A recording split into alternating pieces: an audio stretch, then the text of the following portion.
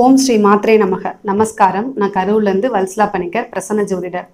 நம்ம இன்றைக்கி என்ன டாபிக் பார்க்க போகிறோன்னா, நம்ம செய்யக்கூடிய தொழில் அதாவது வியாபாரத்தில் கேஷ் ஃப்ளோவை எப்படி இன்க்ரீஸ் பண்ணுறது, அதுக்கு என்ன வழிமுறைகள் செய்யணும் அப்படிங்கிறத இன்றைக்கி நம்ம பார்க்க போகிறோம். பொதுவாக நமக்கு பிஸ்னஸ் ஒவ்வொருத்தருக்குமே ரொம்ப ரொம்ப முக்கியமானது. அது இல்லாமல் அதுதான் அவங்களுடைய வாழ்க்கை தரத்தை நிர்ணயம் பண்ணுது. சொசைட்டியில் ஒருத்தங்களுக்கு நல்ல பேர் வரணும்னா அவங்க செய்யக்கூடிய தொழில் நல்ல டெவலப்டாக இருக்கணும். அப்போ தான் அவங்களுக்கு பேர் கிடைக்குங்க. ஸோ ஒரு சில சமயத்தில் என்ன ஆகும் அப்படின்னா, கேஷ் ஃப்ளோவே இருக்காது. நிறைய போய் லாக் ஆயிரும். அவங்க பிஸ்னஸ் ரீதியாக இன்வெஸ்ட் பண்ணியிருக்கிறது வெளியில் போய் அப்படியே பிளாக் ஆகிடும்.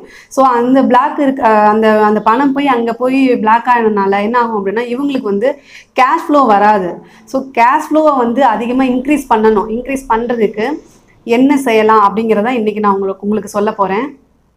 பொதுவாக சஷ்டி திதியில் சஷ்டி திதி எல்லாத்துக்குமே தெரியும். அன்றைக்கி நம்ம பொதுவாக ஜென்ரலாக என்ன செய்வோம் அப்படின்னா, முருகனுடைய வழிபாடு தான் நம்ம பண்ணுவோம். இது எல்லாத்துக்குமே தெரிஞ்சது தான். ஆனால் பொதுவாக சஷ்டி திதிக்கு சுக்கிரன் தான் அதிபதிங்க. சுக்கிரனும் குருவும் தான் எக்கனாமிக்கல் பிளானட்ஸுங்க. குருங்கிறது பெரிய பணம். அதாவது நம்ம பிஸ்னஸில் ஒவ்வொருத்தருங்களுக்கும் பணங்கிறது ஜென்ரல் கான்செப்ட் வரவே வராது.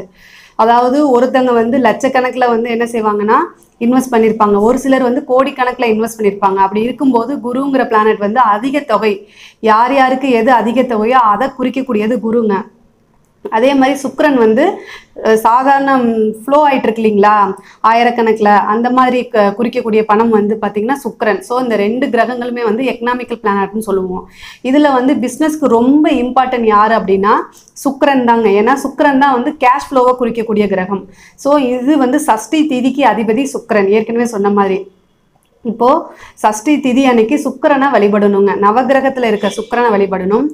வியாபார ஸ்தலத்திலேயோ அல்லது வீட்டிலேயோ உங்களுக்கு எது கன்வீனியண்ட்டாக இருக்கோ அந்த இடத்த நீங்கள் சூஸ் பண்ணிக்கோங்க.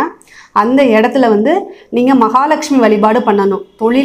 தொழில் செய்யக்கூடிய ஸ்தலமாக இருந்தாலும் சரி, வீட்டிலையாக இருந்தாலும் சரி, வெள்ளிக்கிழமை காலையில் 6 to 7 என்னென்னா சுக்கிர ஹோரை வருது. அந்த சுக்கிர ஹோரையில் மகாலட்சுமி வழிபாடு பண்ணுங்க. மகாலட்சுமிக்கு ரொம்ப வீடு இடம் இருக்கக்கூடிய இடம் பார்த்திங்கன்னா ரொம்ப சுத்தமாக இருக்கணும். அது இல்லாமல் வாசனை இருக்கணும். அப்போ தூப தீபம் காமிக்க வேண்டும்.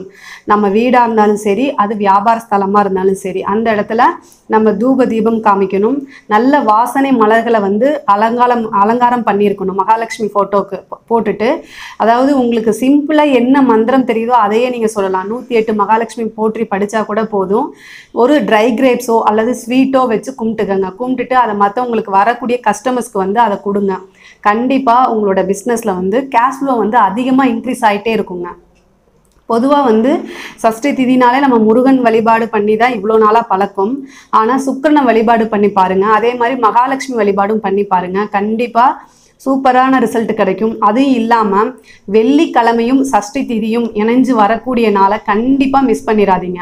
அன்றைக்கி ரொம்ப அதாவது உங்களால் எவ்வளோ முடியுதோ அந்தளவுக்கு எக்ஸ்ட்ரீமாக நீங்கள் கும்பிடுங்க. கொஞ்சம் பிரசாதமும் வச்சுக்கோங்க. சக்கரை பொங்கலோ அல்லது கேசரியோ செஞ்சு உங்களுக்கு வரக்கூடிய கஸ்டமர்ஸ் கிளைண்ட்ஸுக்கு கொடுத்தீங்கன்னா இன்னும் தொழில் நீங்கள் நினச்சி பார்க்காத அளவுக்கு கேஷ் ஃப்ளோ இன்க்ரீஸ் ஆகும். அதுவும் இல்லாமல் டெவலப் ஆகும். உங்களோட பிஸ்னஸை பிரான்ச்சஸ் போடுற அளவுக்கு கொண்டு போகுங்க. இந்த ஒரு பரிகாரத்தை மட்டும் செய்யுங்க. கண்டிப்பாக உங்களுடைய பிஸ்னஸ் ரீதியாக நிறையா முன்னேற்றங்களை நீங்களே கண்கூட பார்ப்பீங்க. இந்த சஷ்டி திதியும் மகாலட்சுமி வழிபாடும் சுக்கிரனுடைய வழிபாடும் பண்ண உங்களுடைய தொழிலில் விருத்தியாகும் அப்படிங்கிறது 100% உண்மைங்க. இது நிறைய பேத்துக்கு நான் சொல்லியிருக்கேன். நல்ல முறையில் அவங்க இருக்கிறாங்க. ஸோ நீங்களும் செஞ்சு பாருங்கள். ஸோ இந்த பிஸ்னஸ் சம்மந்தப்பட்ட விஷயங்களில் உங்களுக்கு ஏதேனும் தகவல் தெரியினாலோ அல்லது சந்தேகங்கள் இருந்தாலோ கமெண்ட்ஸில் தெரிவிங்க. கண்டிப்பாக நான் ஆன்சர் பண்ணுறேன். இந்த சேனலை சப்ஸ்கிரைப் பண்ணுங்கள். உங்களுக்கு மேலும் பாரம்பரிய முறையில் பிரசன்னம் அல்லது ஜோதிடம் பார்க்கணுன்னா என்னோட கன்சல்டிங் தேவைப்படும் பட்சத்தில் என்னுடைய நம்பருக்கு காண்டாக்ட் பண்ணுங்கள். நன்றி, வணக்கம்.